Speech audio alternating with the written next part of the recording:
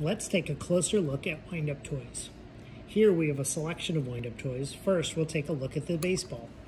The baseball has a key on the side, and when you twist the key and release the ball, it hops along the table. But what's really happening there?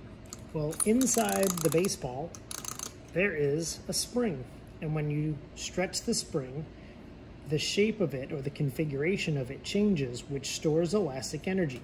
Just like when you stretch a rubber band, its configuration changes and it wants to go back to its original shape. That change in shape stores elastic energy, which then could be used to do a variety of other things later. Well, a spring inside that gets stretched or compressed, but usually stretched inside. But maybe you'd like to take a look inside.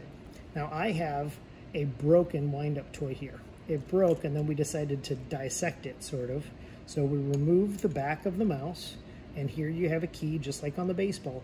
And on the far side over here, there is a spring that's hooked on to the key.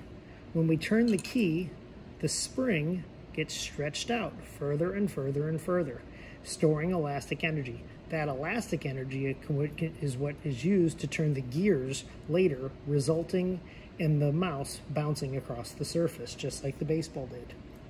But there's another kind of wind-up toy that we'll take a look at today. It's one of these pullback cars.